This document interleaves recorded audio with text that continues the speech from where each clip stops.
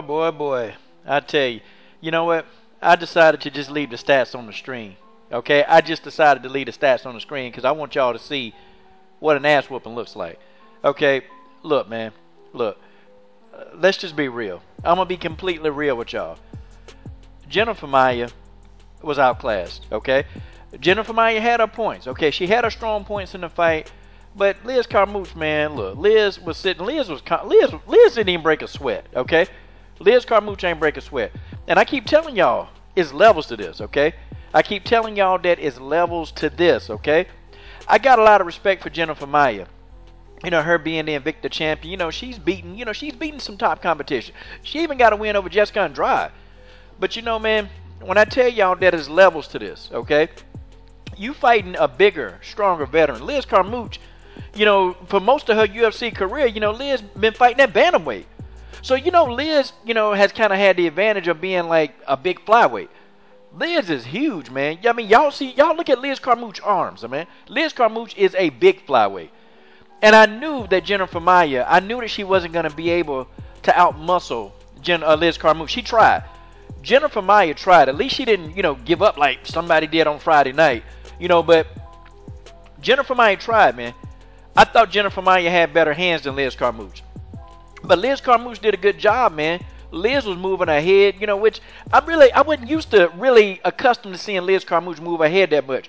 But Liz was doing a good job of moving her heads.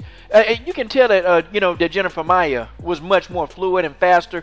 Jennifer Maia had the speed advantage, okay?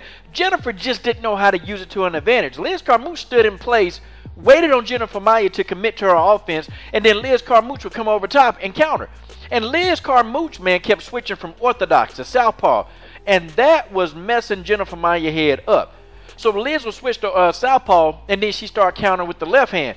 And I'm like, yeah, man, Liz Carmouche is doing it, man. She's doing the darn thing, you know.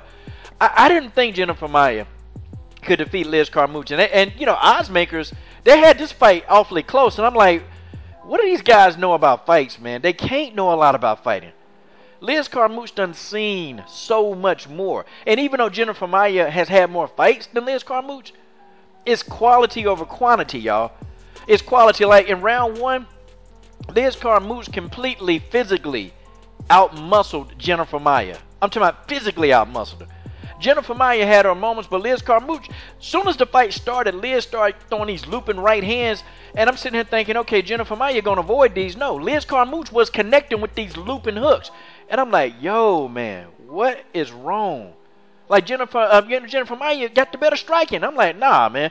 Then in round two, I kind of gave that round. It was that round was a toss-up round. I went ahead and gave it to Jennifer Maia. I thought Jennifer Maia landed the more clean, effective strikes in round two. I thought Jennifer Maia did more. I thought she was working a little bit more. But at the end of round two, Liz Carmouche had a beautiful takedown. A beautiful takedown. And then she started raining elbows and fists and whooping Jennifer Maia's ass on that ground. I'm telling y'all, Liz Carmouche stayed calm. When it looked like Jennifer Maia was about to do her thing, Liz Carmouche kept her composure, man. I like that. That's a veteran. That's a veteran who done been in there. She done beat some of the best. Liz Carmouche done gave ass whoopings. Liz Carmouche done took some ass whoopings. But now you see all the giving and taking of ass whoopings right now has played off in this fight. And she came and gave an ass whooping to Jennifer Maia, okay? Round three, Liz Carmouche kind of was trying to play it safe. Liz Carmouche turned it into the counter puncher. I'm like, God, dog. I said I'd be a wet frog on a lily pad on a hot summer day taking a piss in the water. Liz Carmouche was counter punching, man. And, you know, Liz kept throwing a kick up. She kept throwing her foot up in Jennifer Maia's stomach, man. Just kept push kicking her to death. And I said, yo, what is Liz going to do? And sure enough, man, Jennifer Maia had a wardrobe malfunction, man. You know, her shirt, her top came down. It came down, and, you know, part of her titty was exposed. And, I mean, you can see it. You can see it. And then, you know, Liz Carmouche said, I ain't finna give you time to fix that. Liz Carmouche immediately went over there, and she took Jennifer Maia down. I'm talking about took her down when she was trying to fix her bra. Nah, man, Liz Carmouche wasn't having it. Liz took her down. Liz said, I don't care nothing about no wardrobe malfunction. But guys, you can see the stats right here. You know who won this fight. It was easy work. This was easy work for Liz Carmouche. Liz didn't call anybody out, man. She didn't call anybody out. She didn't say, I want to fight somebody next. I think if Jennifer Maia would have won, I think Jennifer would have called somebody out. But guys, I'm trying to think, man. None of the Invicta champions, none of the fresh Invicta champions have come in here and won. That ought to tell you, man, about the competition level. Going from Invicta to the UFC, it's a whole nother story. It's levels to this. You can have 20 wins in Invicta, but, you know, somebody with 5 wins in the UFC will come in there and put you up out of there. Liz Carmouche fought a very smart fight. She fought an aggressive fight. You know, hey, it was good to see Liz Carmouche get back in the win column, because Liz, I was worried that Liz, Liz been inactive, man. Liz Carmouche, she's been inactive. You know, she hadn't had a whole lot of fights in these, last 3-4 years. She ain't had a lot of fight.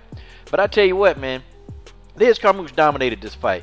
You guys tell me what you think. This is your boy, Coach Shelton Harrison. I'm done. What are you waiting on? Subscribe to the best women's MMA platform on YouTube.